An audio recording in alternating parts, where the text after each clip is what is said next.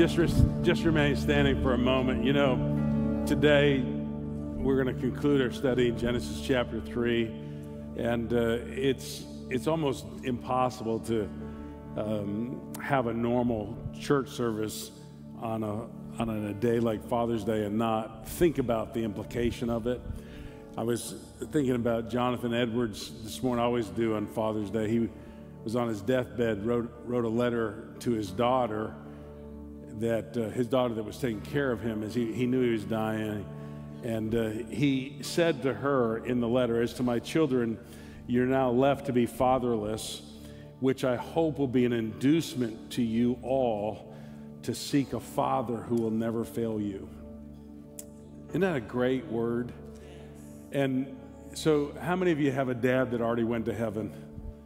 And you say, "Boy, I feel fatherless." And I think that's a reality. My dad, by the way, turns 99 years old today. He's still living. And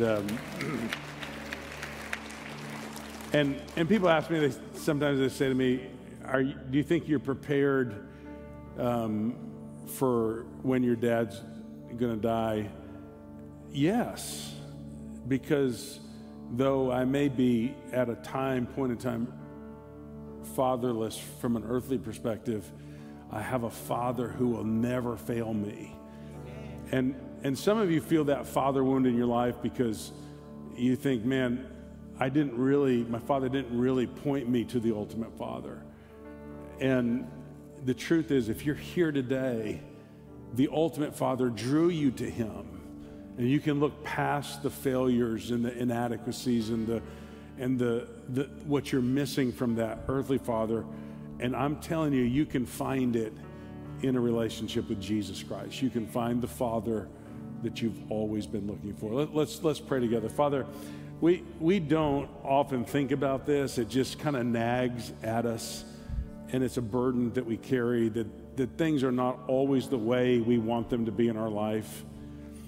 And yet we know that there is an ultimate hope, an ultimate purpose, an ultimate plan for redemption, that we have to look outside of ourselves. We have to look past our disappointments. We have to look past the faults and failures of people that have let us down in the past.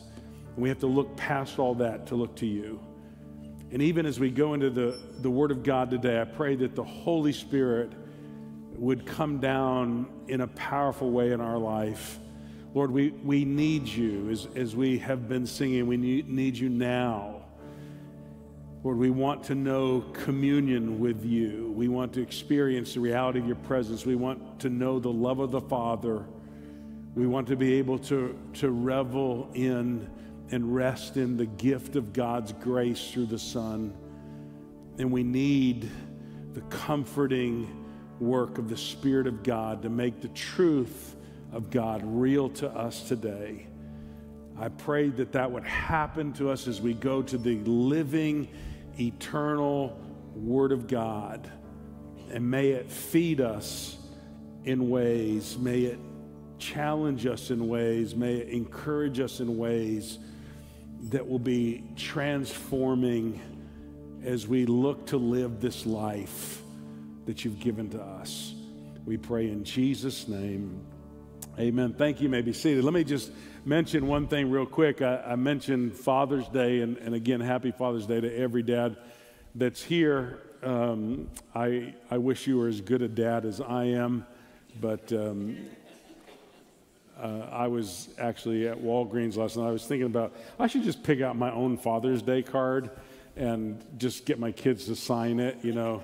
I'll just kind of write a note to myself about how good I am as a dad, and then I decided that really wouldn't work, but I do. I love my kids, glad they're here, and love my dad.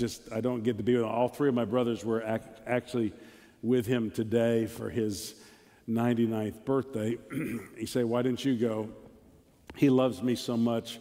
And me being there will make up for it takes three of them to make up for one of me. So I will be there in a few weeks actually, and celebrate his birthday. I think I told you last time I was with him, he said, how old am I? I said, well, you're 98. He goes, holy smokes. He said, how did I get to be that old? And I said, do you want me to explain that to you biologically, or how do you want me to explain that to you? And he goes, well, how old are you? I said, well, how old do you think I am? He said, 75. I said, see, that's proof right there that your mind is broken. It just doesn't work anymore. And he was only 30 years off. So, all right, 13 years off, but he was off. Hey, let me just mention one thing to you. Last week, a couple weeks ago, we had a groundbreaking ceremony for our Oakleaf campus. And then this week, we actually had some equipment out there. They knocked down a bunch of trees and started doing the site work.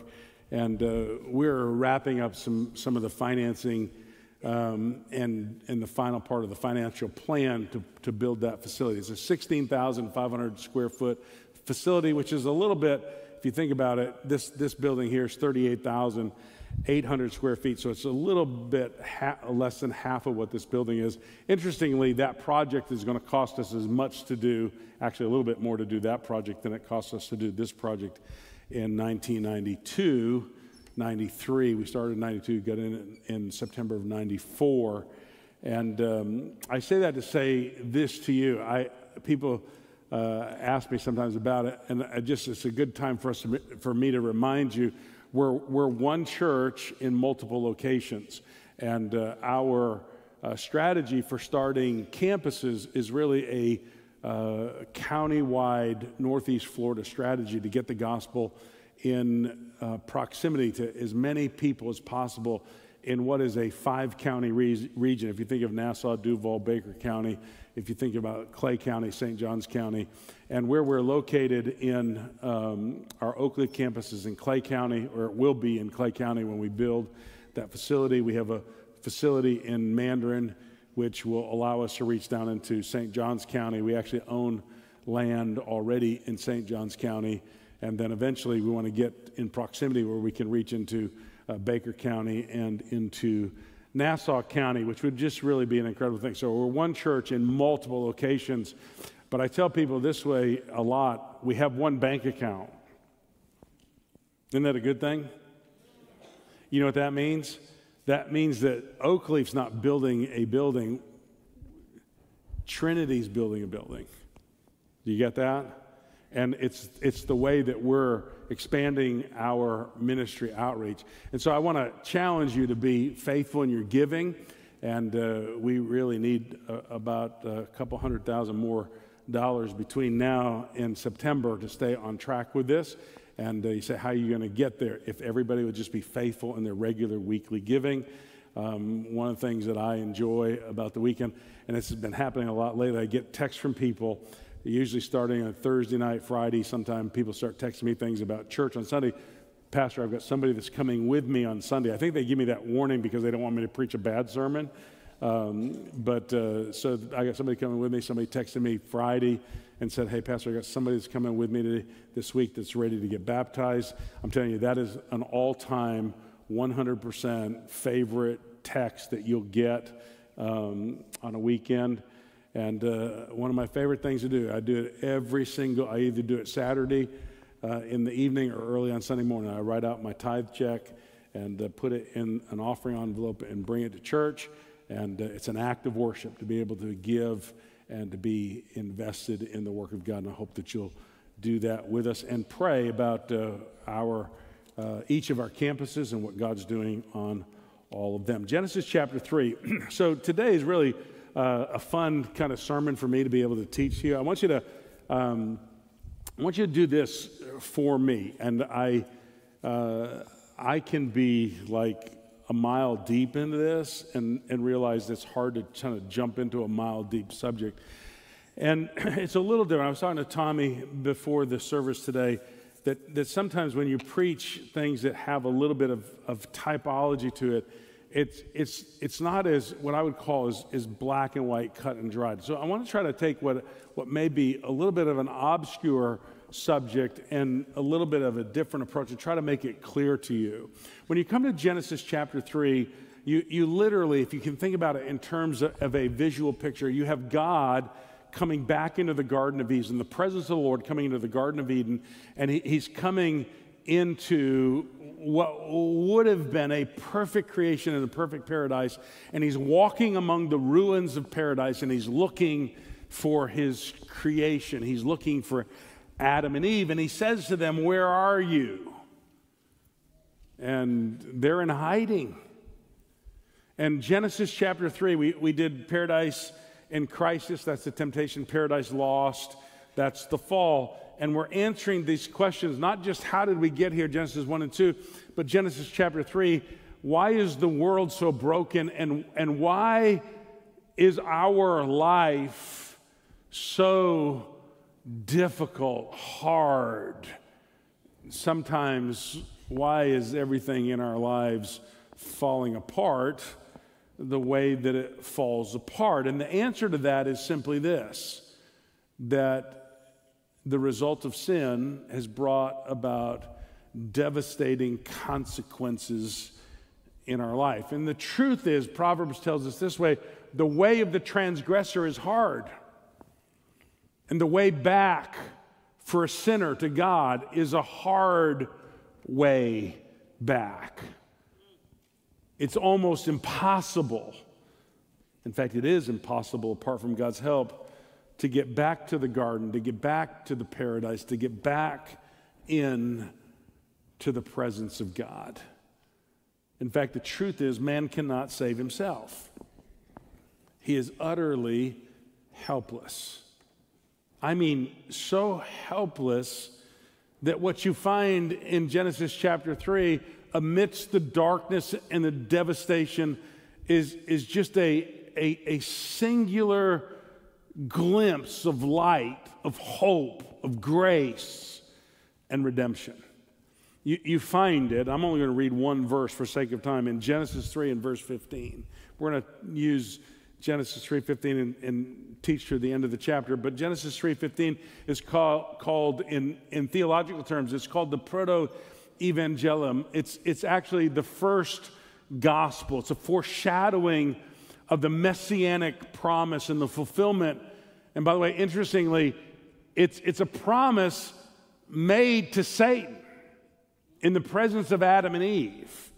And that promise is God's word on how he's going to deal with evil and evildoers. He said, "I will put enmity between thee and the woman, and between thy seed and her seed." In other words, between those who follow you and those who are born of the woman, and it, the seed of the woman, the Messiah who comes, will bruise your head, literally crush you at the head, and you will bruise his heel.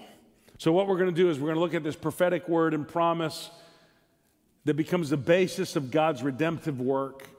And we're going to try to, in the meaning of the tree of life, in the meaning of the coats of skin, and in the meaning of the sword and cherubims outside of the Garden of Eden, we're going to talk about the cross, the atonement, and the sword of God's judgment. And we're going to claim Genesis 3:15 and embrace God's plan of redemption. You see, let me tell you something. Here's a good father for you. Here's how good a father God is. He will not leave his creation in ruins and without hope. So what you see, first of all, is the tree of life points to the cross. The tree of life points to the cross. If you want to just write if you're taking notes, you use the outline or you write in the margin of your Bible, just write this statement down. You need a Savior. You need somebody that is going to take the curse for you.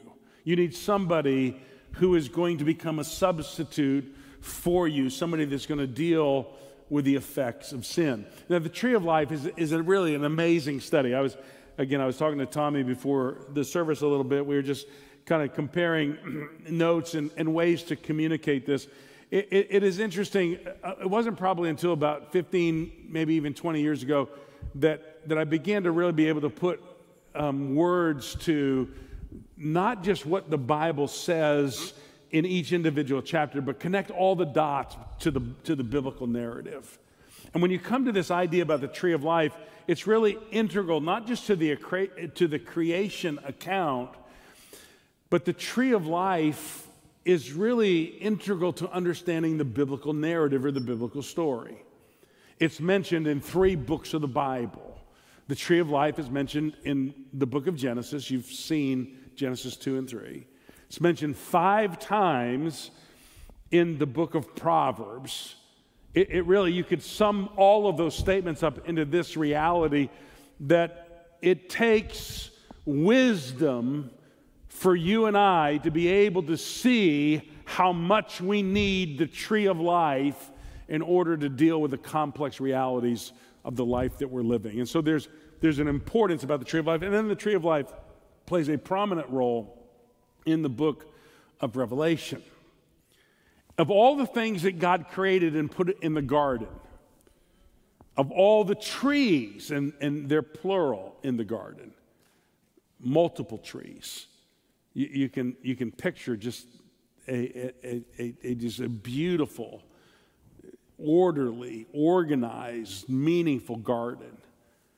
There's only 2 trees that are named.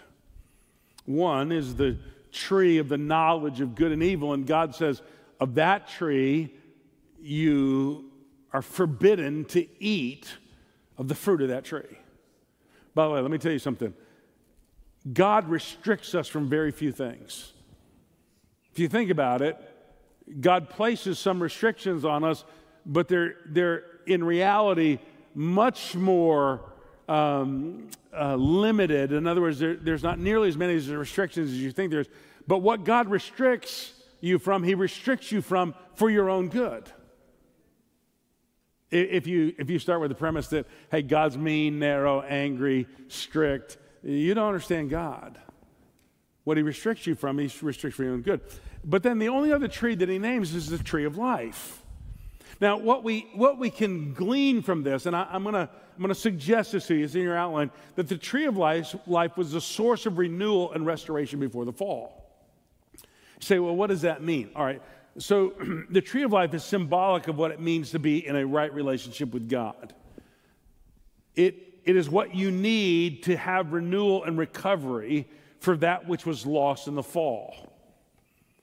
It actually is fulfilling out this truth that is revealed to us prior to the fall, that even though man is made by God, and God says about man as the crown jewel of creation, that everything that God made was very good, man still had deficiencies or inadequacies. He had things that he could not do without. In fact, the first thing God says to him is it's not good for man to be alone.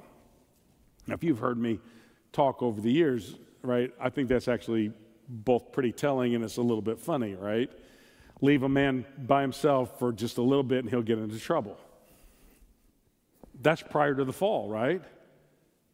In fact, it says it's not good for man to be alone. I'm going to make a help meet for him. I'm going to give him a helper because he needs help.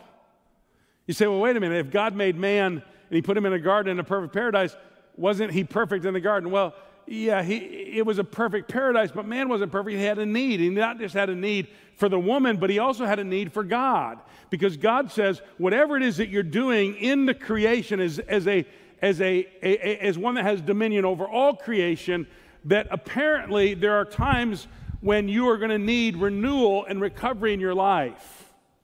Now, some people, and this is my personal opinion about it, I think you can make a case of this from Scripture, but I think what's implied here is that man needs constant renewal. You're like a battery that needs to be recharged.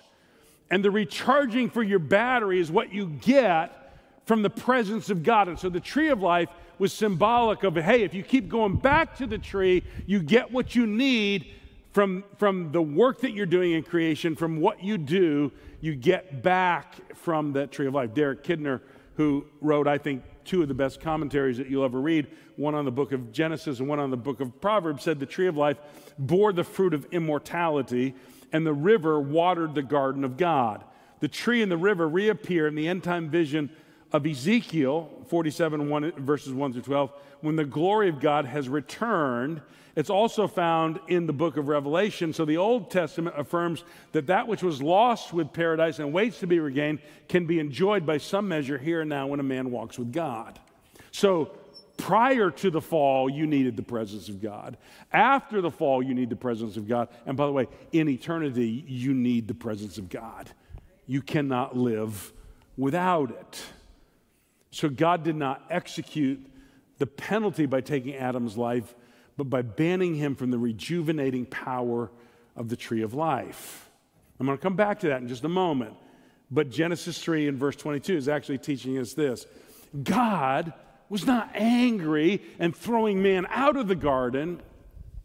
God was graciously and lovingly saying, I am not going to allow you to be preserved in your fallen condition in an immortal state where you will be fallen forever. I'm going to redeem you so that you can live forever, not in a fallen condition, but in a glorified body. Isn't that gracious on God's part? You say, well, how do you get there? Well, what the tree of life was before the fall, the cross becomes a source of redemption and restoration after the fall. You see, the issue of the tree of life is critical, must be dealt with. God says man can't eat of the tree and live forever, so he is graciously and lovingly going to remove us from the garden, restrict access to the tree of life, so that we could be redeemed and we could come back into fellowship with God. Let me tell you something. If we, and I'll just do this really quick, if we are susceptible to the temptation that Satan has given to us and we become knowledgeable of good and evil, then you know what we're going to try to do? We are going to be absolutely bent on finding a way to save ourselves. Can I tell you what your single greatest problem is in your life today? And by the way, the single greatest problem in my life is I keep looking for a way to become righteous on my own. And if the tree was there, what would I keep trying to do? I'd keep trying to get back to the tree. You say, why would I do that? Well, think about this. We're rational beings. In other words, we have a compelling desire to learn. We want more information. And in our desire to learn, we would go to the tree of life because we would see it as a way to get more knowledge and more information. We're relational beings. We have a desire to be loved. And so we are going to keep trying to get back into the relationship with God because we know once we eat of the tree of the knowledge of good and evil, we're cut off from the presence of God, and we feel the absence of the relational, the community that we have in need with God. And we're eternal beings. Eternal beings in that we have a desire to live. So here's the reality about every one of you. You want to learn, you want to be loved, and you want to live. And God says, I'm not going to have you tempted by that tree of life so that you stay in this fallen condition forever. So God says, if that tree, the tree of life, cannot save you, then we need another tree. Here's the narrative. You say, what's the other tree? Well, do you know that the Bible says in the book of Deuteronomy that cursed is everyone that hangs upon a tree? What is that? It's just a foreshadowing. If the tree of life could not save you, then what we need is a tree of death that is going to become the source of everlasting eternal life. And so in the Garden of Eden, God said to Adam before the fall, obey me about the tree and you will live. And Adam and Eve disobeyed God and they began to die. And if you fast forward centuries later, in the Garden of Gethsemane, in the garden among the olive trees, God the Father says to God the Son, obey me about the tree and you will die. See, just the opposite happened. In Jesus Christ, willingly went to the cross, and the cross became a tree of death to Jesus, so that the cross of Jesus Christ could become a tree of life for you and me. God did not, in a narrow, restrictive, angry way, cut Adam and Eve off from the tree of life. He, in a gracious way, said there will be another tree, and it is the cross that becomes the means of salvation for you. So the tree of life points to the cross. And secondly, we see the coats of skin point to the atonement. Not only do you need a Savior, but you need a substitute, or you need a covering. You absolutely need it. In fact, if you just think through how this story unfolds, God comes into the garden, right? Chapter 3 and verse 8, and they heard the voice of the Lord God walking in the garden in the cool of the day, and Adam and his wife hid themselves from the presence of the Lord amongst the trees of the garden. So they're hiding in the trees, and the Lord God called unto Adam, and he said, where are you? And he said, I heard thy voice in the garden, and I was afraid because I was naked, and I hid myself. And he said, who told you that you were naked? Now, you know, that is the only question that God asked directly that doesn't get a direct answer. Who gave you of the tree? Well, the woman gave me the tree, of the fruit of the tree. Right? Where are you? I'm hiding because I was naked. But the question, who told you were naked, doesn't get answered. The reason it doesn't get answered is this. It's a self-awareness. It's what happened as a result of eating the fruit of the tree of the knowledge of good and evil. And what that actually means is the moment that Adam and Eve fell into sin, and the effect of that is passed on to you, you become aware. And you become aware not just of your sin, you become aware of your brokenness. You become aware of your inadequacy. You become aware of your insufficiency, and you begin to live with this desire, this incredibly strong need to cover up. You know, I actually did this the other day, and COVID changed a lot of things. Has COVID changed a lot of things for us without thinking about it? My favorite way to study is to get up early, and I have a very, very repeatable routine. And I can get so into studying when I start early. The other day I looked up, it was 10:30, and I was still in my pajamas, and I was studying. I was just knocking work out. And by the way, I've even had calls with people, and you know, I'll comb. I haven't taken a shower yet, but I'll comb my hair, and they can see me from here up. You know, they don't know I'm still in my pajamas, right? I'm doing these Zoom calls with people, but I just want to get back to my studying, right? And that works until somebody surprisingly just shows up at your door, and then you say to them something like this: "Hey, I've got to put some clothes on." Now, you know what that means, right? That doesn't mean I'm sitting there in my office naked. It means I'm not presentable, right? You can't see me like this. And we all get that, right? But let me tell you something. Psychologically, that's how we all live. We don't want anybody to see us like we really are, so we work to cover ourselves up. Look at your outline. We say it this way: you cover yourself, or if you see, we need covering for our shame and guilt. We can't survive without it. Nakedness, the idiom that's used here, is what makes you feel vulnerable and exposed. It's what really reinforces this reality that you're deeply flawed. I know this is awkward. We don't want to talk about this, right? But do you sense your deep flaw? Do you know why that you have this need to win every argument? Because you're trying to justify yourself. Do you know why you continually compare yourself to others, and you find you pick at the faults of other people, and even if you don't express it out loud, you do it in your mind, because if you're better than them, you're justifying yourself. We have this need to do it. And we're doing it because we cannot deal with the shame and guilt in our life, so we need a covering. When you're living with shame and guilt, when you're riddled by it, you pressure yourself to perform to be accepted. Like that's why some of you know, the ultimate test of your worth is, can you keep your house clean, ladies? Right? Men, the ultimate test of your self-worth is what you accomplish. Let me be specific. Here's how we make a covering for ourselves. You cover yourself by overworking to prove your worth. You don't want to work.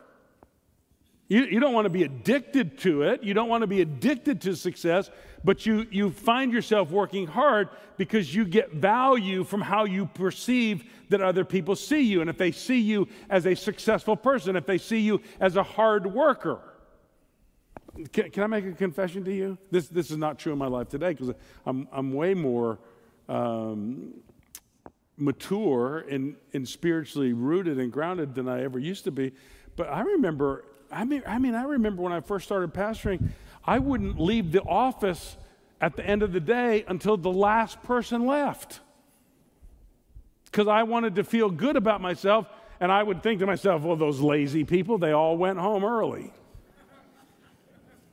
That didn't make me a better pastor. That didn't make me a better person. That didn't make me more acceptable to God. I wasn't doing it because I was really trying to be successful. I was doing it because I was trying to make me feel good about me. Some of you overwork, and you're riddled by guilt because you know you're sacrificing in other areas of your life to do this thing that you think is giving you value. You're covering yourself. That's your fig leaf. You cover yourself by unhealthy behavior because you don't want to disappoint others. By the way, I'm actually pointing out things that are really struggles for me. You know, it's hard for me to say no to people. You know why it's hard for me to say no to people? Because I want people to like me. Right? Do you know that you can say yes to so many people that you actually put yourself into deficit behavior that you actually can't meet everybody's expectation? So why do I keep saying yes to people? Why do I keep doing more than I could? Because I don't want to disappoint people, because I'm getting my worth and value from what other people think about me. That's a fig leaf. Here's another fig leaf. You tolerate unhealthy relationships with people because you get your worth from people that are close to you. See, some of you have really, you have what we often kind of refer to in counseling is unhealthy relationships with people, codependent relationships with people. You tolerate unhealthy relationships with people because even though those people are unhealthy, having a relationship with them makes you look good to other people. You're known and valued by the people that think well of you. That's a fig leaf, right? And you're fostering that unhealthy relationship. Our fig leaves do not work. They do not cover us up. The performance that you're doing, the things that you're valuing, what you think it is that's going to save you actually cannot deal at the heart of what you need with the shame and guilt in your life. You do not need more fig leaves. What you need is the hand of God to come in and cover you. You need covering for your shame and guilt. But you also need covering to come back into the presence of God. So this is the overarching narrative or the theme. God's going to banish them from the garden, and he doesn't say, hey, you can't come back. He's just saying you can't come back on your own. Something's got to happen in order for you to come back. So what God does is in the banishment, he makes them a coat of skins. What God does is he takes an animal, an innocent animal, a lamb perhaps. He kills the animal. He takes the skin of the animal and he gives it to Adam and Eve. And in that coat of skins, which, by the way, is the same Hebrew word for priestly garments. See, if the garden is really teaching us anything, it's teaching us that the garden is paradise and the garden is where the presence of God is. And you cannot come into the presence of God naked. You cannot come into the presence of God flawed. You cannot come into the presence of God in your sin. You need covering. That picture is acted out in the Old Testament tabernacle and in the Old Testament and New Testament temple. And the high priest, only one priest who was above all the other priests, on one day of the year could bring one sacrifice into the temple, into the one holy place, the Holy of Holies, and that high priest, that one priest, would go in one day of the year in his priestly garments with the blood of an innocent animal, and he would take the blood of the innocent animal and he would offer it on the mercy seat between the cherubims, and he would come into God's presence so that God could forgive them of their sin. This is the picture that God's given to you. You cannot come into my presence without being covered, without an atonement, without a provision being made for you. You owe a debt, and that debt has to be paid, and only through the blood of an innocent animal and the covering of that atonement can you come back into the presence of God. You need atonement. You need covering. And without it, there's no way back. That thirdly brings us to this. The flaming sword points to judgment. You know, I enjoy more today than ever teaching the Bible. And I'm actually getting into a rhythm of enjoying the way that church is functioning for us. And I do a lot of what I would call the primary content development. And then we have a very collaborative effort between our teaching pastors where we are collectively working through it. And because of my age and experience and position, I get to have a lot of influence on that. And sometimes the most enjoyable part of teaching for me is helping to teach people that are going to be teaching this. And I could sense that there was a little resistance, not in a bad way, but in a normal way, a little resistance to, hey, we're going to spend 5 weeks in Genesis 3 and 4, and we're going to talk a lot about sin and brokenness. And I'm thinking, yeah, if you knew how sinful and broken these people are we're going to preach to, you'd think we need more than 5 weeks. We need like 52 weeks on that subject. And then if they knew how sinful and broken we are that are preaching to them, they'd say, hey, you need to spend about 10 years on this subject, right? We need it. And we like to think of the Bible. We like, there's some really cool things in the Bible, right? Like, who wouldn't want to talk about David killing Goliath? I mean, let's just talk about that every week. That's, the ultimate underdog always wins. Well, that's not really what that story is teaching us.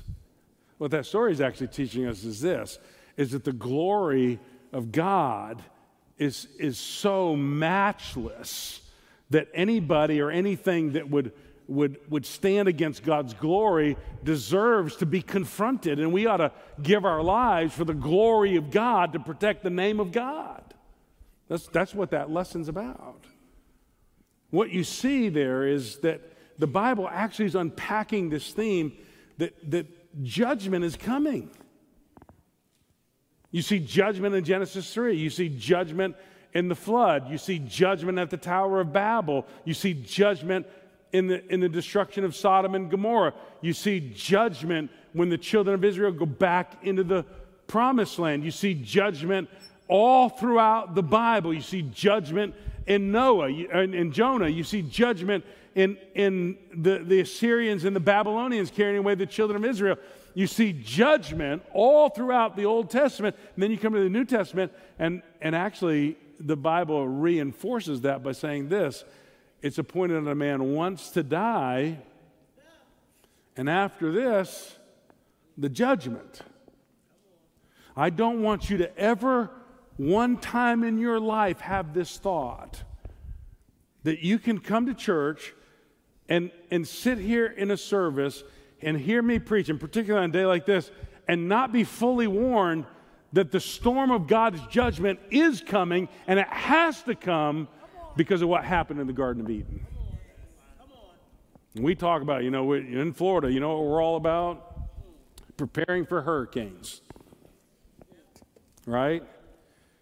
So you know what we do? We buy water and toilet paper and perishable items, and we stock up. Let me tell you something. There's a hurricane coming that you can't do anything to prepare for other than come to Jesus Christ by faith. The storm of God's judgment is coming.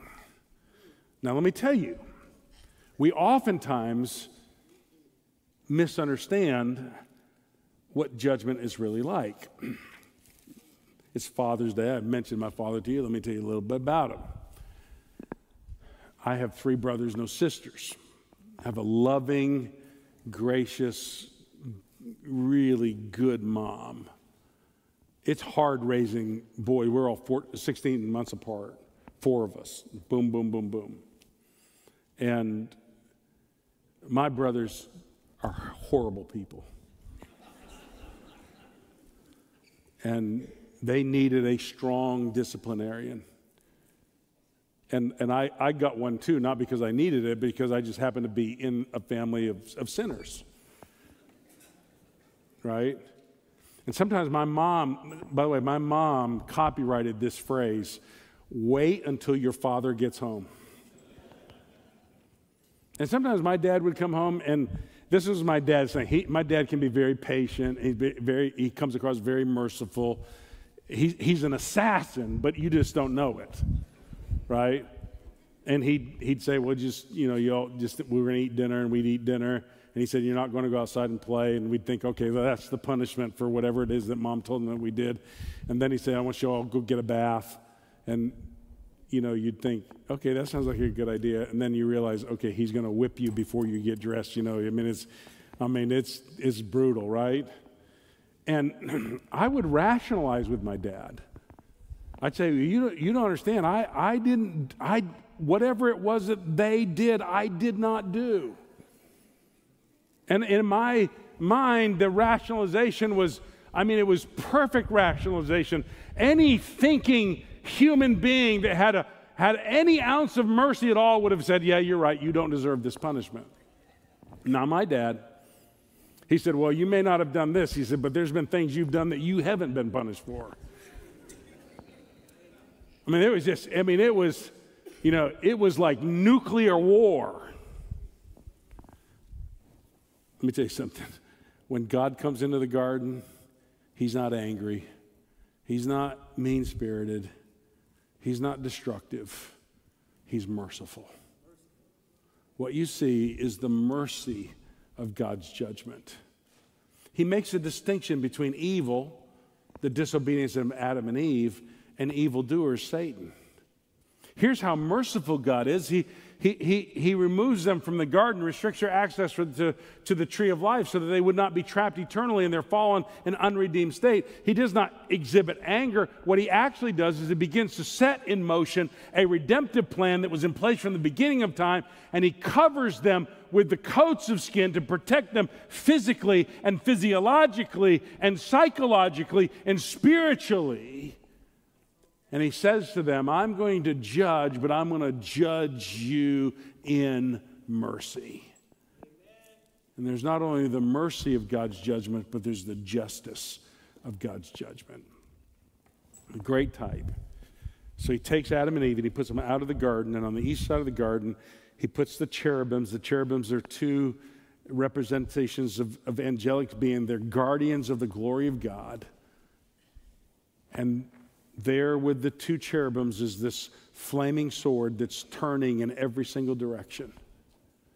It's symbolic of this.